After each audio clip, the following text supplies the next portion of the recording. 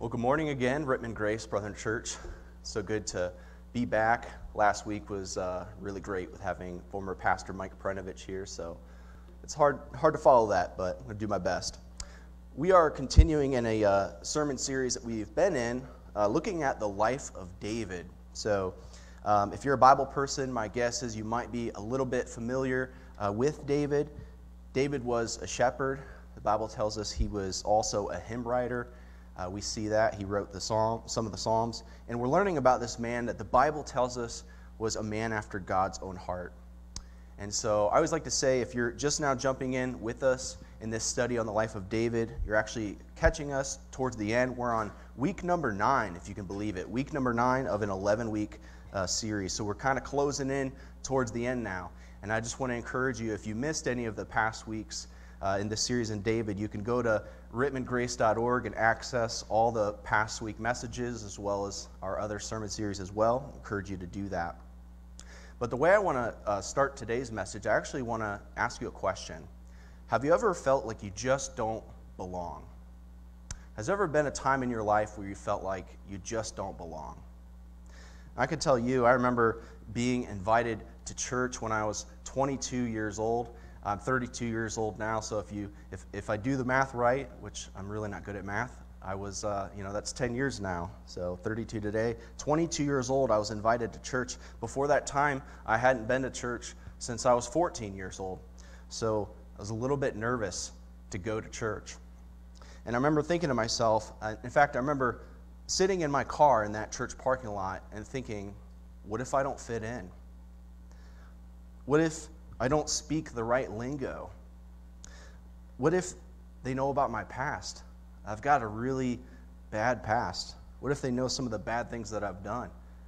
What if I'm not wearing the right clothes? What if I'm underdressed? What if they see my car, which at the time was a 2002 Ford Taurus, pretty rusty around the wheel wells? What if they see that car next to their really nice cars? I'm going over all these what-if scenarios in my head because I'm worried that I'm not going to fit in.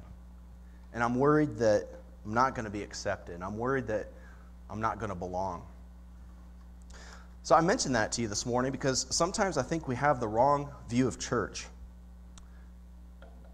We can think that it's supposed to be this sterile environment where we keep the sickness outside and we keep the disease outside, as if the church is just a pure location. Back in the 1970s, there was a television show called MASH. And my guess is some of you might be familiar with this show. It was before my time, but I've seen the reruns. And basically, MASH is a show about this mobile Army surgical hospital where illness and injury were treated right inside. When you were triaged and you were treated and you were recovering within this mobile Army surgical hospital. I think the church is supposed to look a lot like MASH, as funny as that might sound, because that's where community comes in. That's where church community comes in. It allows us to be able to heal. It allows us to be able to grow, and it allows us to learn about ourselves and others and our relationship with God. I think sometimes we can operate under a false assumption of what a Christian looks like.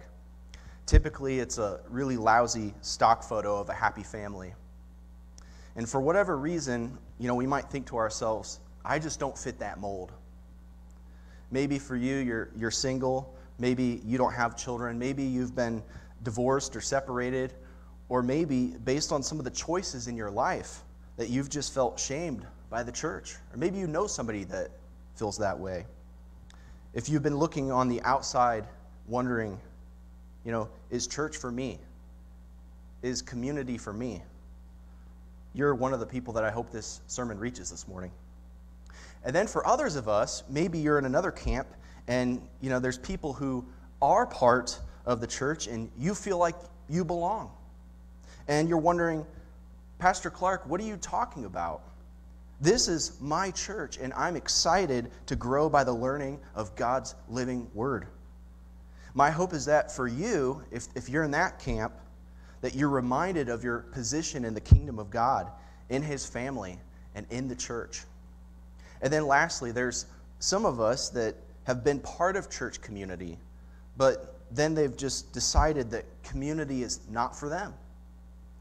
Over this past season of COVID and the lockdowns, we got a little bit comfortable with our new routines. The rugged individualist who says, I come to church, I watch church. Back in Bible college, we used to call that the bedside Baptist. You think, I come to church, I watch church, but I don't need community on a day-to-day basis. So maybe for you, I hope you're encouraged to see where community is right now and where community might be come this fall when we start up some biblical community ministries that my hope is you'll plug into. Because the Bible calls us to speak the gospel, the good news, how God sent his one and only Son, Jesus Christ, to die an atoning sacrificial death for our sins. And conquering Satan's sin and death, we're invited into that victory as well, so that we can find a newness of life and speak that truth into one another's lives. Well, what am I talking about? Well, today's sermon is titled, The Shocking Surprise of God's Grace. And I think that's exactly what we're going to see in our text this morning. So I want to invite you, if you have your Bibles, turn with me to the book of 2 Samuel chapter 9. 2 Samuel chapter 9, we're actually technically at chapter 19, but we have to go back to chapter 9 to get the full picture of a character that we're going to be introduced to this morning, whose name is Mephibosheth. And I know you want to say it, so everybody turn to your neighbor and say Mephibosheth. All right, if you butchered it, that's okay. I'm going to do it a lot. So that's the character we're introduced to today. And before we dive into our passage this morning, a little bit of background. At this point in the story, King David has become the king. And I think it's important for us to know and understand that there were two traditions in ancient times when someone became the king. The first tradition is that of the family line. In ancient times, when you died, your oldest son would become the king. And that's what we see in this first part of 2 Samuel. Ishbosheth, which is another fun name to say, became king after Saul died. So think of it this way. This is kind of how my mind works. Think about the United Kingdom for a second. We have the queen, and when she dies, right, when she would die, it would be Prince Charles would become the king. And then when he dies, Prince William would become the king. And then when he dies, Prince Harry would become the king. So it's kind of this idea of a family line. But when Saul was killed, that's not what we see happen. At this point, all of Saul's children have been overthrown, killed, and conquered. And so we have David as the king, which leads us to this second tradition. So the first tradition is that of a family line. The second tradition looks a lot like this. When a king was conquered and a non-family member became king, like David, there was a much darker tradition. And the king, in this case, would eliminate everyone in the king's family. Pretty dark. He would eliminate any challenges, any claims to the throne, and any potential revolts. So think of it this way. I think of it like a new executive office clean-out. Or think of it this way. When the new president of the United States comes in the staff becomes new. He gets a new cabinet. And the reason that is because the president wants loyalty in his administration. But like I said, that's not what we see with David. In fact, we get this same response of humility. Rather than destroy the family of Saul, David chose to show kindness to his family because of the promise that he made with Jonathan.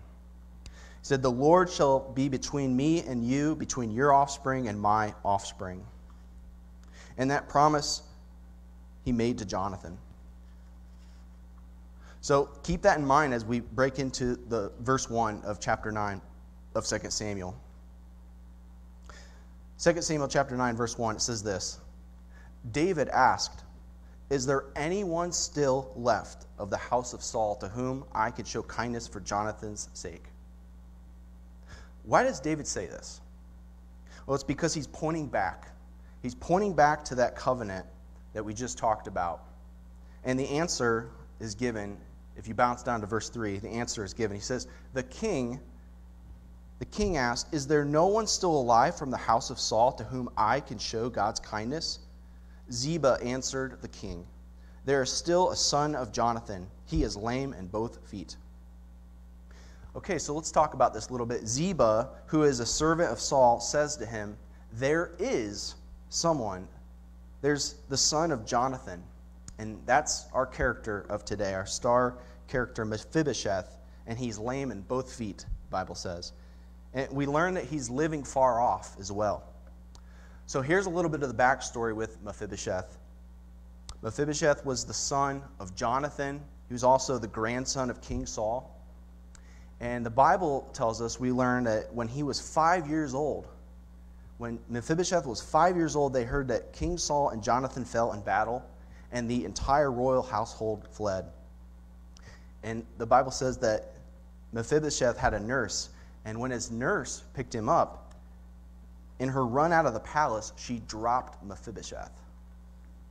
And it was said that he was thrown to the ground and maimed in both of his feet. And after that, he was unable to walk. It was an awful story. So Mephibosheth was literally carried to the land of Gilead, where he found refuge and protection.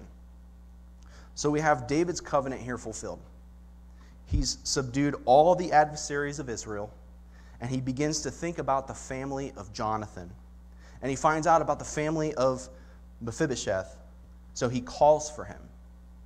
Okay, so let's pause for a second. Try to put yourself in Mephibosheth's shoes for a second. Imagine you're Mephibosheth. You're now a grown son of Jonathan, and you're the only remaining member of King Saul. And the conquering king has called for you, and he is asking for you to come into his presence. So what do you think, in light of what we just talked about, in light of the king's traditions of wiping out entire families, you're sure at this point that you're coming in for destruction? And that's exactly what Mephibosheth thinks. Because notice in verse 6, it says, when Mephibosheth, son of Jonathan, the son of Saul, came to David, he bowed down to pay him with honor. David said, Mephibosheth, at your service, he replied. So what I find here is that Mephibosheth's body matches his attitude. Mephibosheth's body matches his attitude. You know, there's an impending sword coming as you greet the new king. Is kind of what he's thinking. But here's where the story takes a turn. And it's unexpected. And it's really a great story. David says to him in verse 7 now, don't be afraid, for I will surely show you kindness for the sake of your father Jonathan. I will restore to you all the land that belonged to your grandfather Saul, and you will always eat at my table. Mephibosheth bowed down and said, what is your servant that you should notice a dead dog like me? And now King David turns to Ziba, the servant of Saul, and notice what he says in verse 9. It says, then the king summoned Ziba, Saul's steward, and said to him, I have given your master's grandson everything that belonged to Saul and his family. You and your sons and your servants are to farm the land for him and bring in the crops so that your master's grandson may be provided for, and Mephibosheth, grandson of your master, will always eat at my table. Now Ziba had 15 sons and 20 servants. Verse 11. Then Ziba said to the king, your servant will do whatever my lord the king commands his servant to do. So Mephibosheth ate at David's table like one of the king's sons. So what we see here is one of those times where we get a picture of Christ in the Old Testament. And I hope you can see it as clear as I do. David shows grace. He's a merciful king. He's extending grace to someone who doesn't deserve it, in the character of Mephibosheth. And we see this picture of saved sinners, and that's us. We're the Mephibosheth in this story. So what we're going to do is focus the remaining of our time on Mephibosheth. And I want to show you this morning a before and after picture of Mephibosheth. So let's look at this together. If you have your bulletin notes, let me walk us through this. The first thing I want us to notice is that Mephibosheth was lame. Mephibosheth was lame, not like he wasn't cool, but like he was disabled. He was crippled. Due to his fall, he was limited in his abilities. And we have that picture very clearly. We just read it. But consider at this point in history, he was unable to do anything for himself. He had to be carried everywhere, completely dependent on other people. And he was completely at their mercy. And he was limited in his disability. So let's talk about us now. Due to Adam's fall, we're limited in our abilities. We're very much like Mephibosheth at this point. All of our behavior leads to nothing. We have no good in us. The Bible tells us that we require the intervention of God. In fact, in Romans chapter 3, the Bible tells us that no one is righteous, not even one. No one understands or seeks for God. So Mephibosheth was lame. He was limited in his abilities. And we too are limited in our abilities. The second thing I want you to notice is that Mephibosheth was hiding. Mephibosheth was hiding. He knew who David was. And those around him knew who David was. And he was hiding. In fact, he didn't want to be found. Just like Adam in the garden. So we could say this about us. We don't seek God. Romans chapter 5 tells us that we are enemies of God. That's how we're referred to. And we know in our spirit that death comes after judgment. We're walking around with fear as enemies of God. And that's our position. Just like the position of Mephibosheth before King David. He's hiding, and so are we. Thirdly, Mephibosheth was scared. Mephibosheth was scared. He knows the power, he knows the might, and he knows the sword of King David. David was very, very popular. He knew about David's judgment, and he knows that he doesn't stand a chance. In fact, he can't even stand. He's literally at the feet of David. And he's also at the mercy of David. So much so that he lowers himself so far to the ground, bowing before him. So we could say this about us. Our position before God is a position of confession and repentance. Repentance in the sense that I'm going to turn from this direction in my life and I'm going to turn and go the other way. We yield to God and we beg for mercy. We're just like Mephibosheth. And then fourthly, Mephibosheth calls himself a dead dog. Dogs were looked down upon in Israel. It'd be like the way we look at cats in Rittman. If you have a cat, I'll pray for you. But back in Bible times, they ate table scraps off the table. They don't get to sit at the table. And Mephibosheth claims the role of not a dog, but of a dead dog. So for us, our position before God is that we are dead without Christ. Paul says in Romans chapter 6, "For the wages of sin is death, but the gift of God is eternal life in Christ Jesus our Lord." So we are clearly the Mephibosheth in this story. Mephibosheth, he is lame, he's hiding, he's scared, he's dead. And without the loving kindness of David in his intervening, he is hopeless, he is helpless, and he's awaiting judgment. And he did nothing to be reconciled to David. Do you see the connection? Because we're the same. We're in the same boat. We are lame, we are hiding, we are scared, and we're dead. And without the loving kindness of God, we too are hopeless and helpless and awaiting judgment. And without God's intervention, we're lost. And yet God invites us, God calls us, God welcomes us, and God commands us to come and dine at his banquet table. And we're called to enjoy this feast before God. That's the before picture of Mephibosheth. Now let's look at the after picture together. And this will be a lot more encouraging. Number one, Mephibosheth was welcomed into David's family. Mephibosheth was welcomed into David's family. He ate at David's table as one of the king's sons. And it says that he ate at the king's table regularly. Some of your translations say continuously. So for us, what can we say? Through Christ, we are welcomed into God's family. The Bible says in 1 John chapter 3, see what great love the Father has lavished on us, that we should be called children of God. I don't know about you, but that gets me so fired up in a good way. Children of God. The Apostle Paul says in Galatians chapter 3, equally encouraging, for you are all sons and daughters of God through faith in Christ Jesus.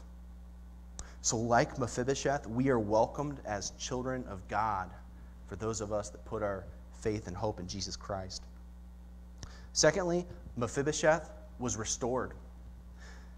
Not only was he welcomed in with a position at the king's table, but he also inherited all of his father's and all of his grandfather's wealth, the land that belonged to them, as well as the produce on those lands. So for us, we could say this, that we're restored in Christ. We are restored in Christ. The Bible says it should say 2 Corinthians chapter 5, verse 17. So if you want to correct that, I think I accidentally put 16, but it should say 17. The Bible says that, therefore, if anyone is in Christ, he is a new creation. The old is gone, the new is here. Mephibosheth was restored, and through Jesus Christ, we too can be restored. And then thirdly, Mephibosheth remains lame. Mephibosheth remains lame. He remains lame in both feet. He's restored to this place of honor, but in a position that remains dependent on David. And I think this is, at face value, that doesn't look encouraging, but here's the way I think about it. We are restored, but we're still dependent on the Lord. We are restored, but we're still dependent upon him. We have this perfect picture of Mephibosheth in our life. We remain dependent in the midst of our sin. That's why I'm so encouraged by this helpful information that Jesus gives us in the Gospel of John, chapter 15. It says, I am the vine, you are the branches. If you remain in me and I in you, you will bear much fruit. Apart from me, you can do nothing. So we are restored, but we are dependent upon him. Okay, so in light of that, what do you do with this message? Well, at the beginning of our time together, I mentioned to you, I addressed an audience that could be asking this question, do I belong? Do I belong? And maybe for you, you're thinking this morning, this internet stock photo of a church just does not look like me. I don't fit that mold. And you're asking, do I belong? Because everybody looks like they got it all together at church. And I've got a lot of sin in my life. Well, can I just tell you, I think some of you really need to hear this morning, that that's a lie.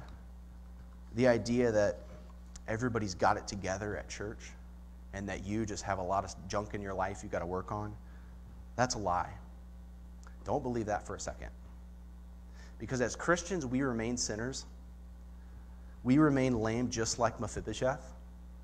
We remain in need of God's help. We remain in need of the community's help in the midst of that sinful life still. But what's so encouraging is that at the same time, we're not called to remain in sin. I love this quote by Tim Keller. He says it this way, God sees us as we are. He loves us as we are. And he accepts us as we are, but by his grace, he does not leave us as we are. Because here's the deal, as followers of Christ, we're to diligently fight back against our sin. Going against our idols, the things that we shift our hope to, which in today's society and today's culture, it is so easy to shift our hope to other things that are just pulling for our attention. Whether it's the things of this world or whether it's the behavior of religion, this performance mentality that I have to earn God's favor. When we shift our hope to those kinds of things, we're called to attack and crush our idols. And I don't know if you knew this or not, but Mephibosheth, his name in the Hebrew, it means smashing idols, which I don't know about you, but I think that's a really cool name for a band. So if you're looking for a band name, Smashing Idols.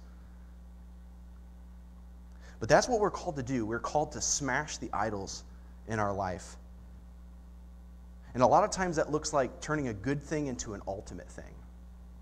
There's a lot of good things in our lives, but God is the number one ultimate thing in our life. For followers of Christ, Christ should be number one.